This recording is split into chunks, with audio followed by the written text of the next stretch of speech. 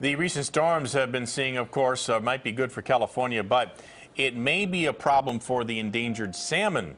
Coho salmon dig holes in streams to lay their eggs, and they cover them with several inches of gravel. But with the rivers cresting and water moving so quickly, ecologists fear that the eggs may have been destroyed.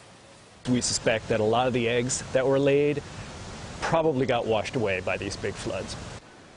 That is just a theory. The Nimbus Dam of the American River experienced their highest flow rate in 20 years, increasing the chances of washing out salmon egg nests. However, floodplains like the Yolo Bypass, they're providing salmon with the ideal habitat for reproduction.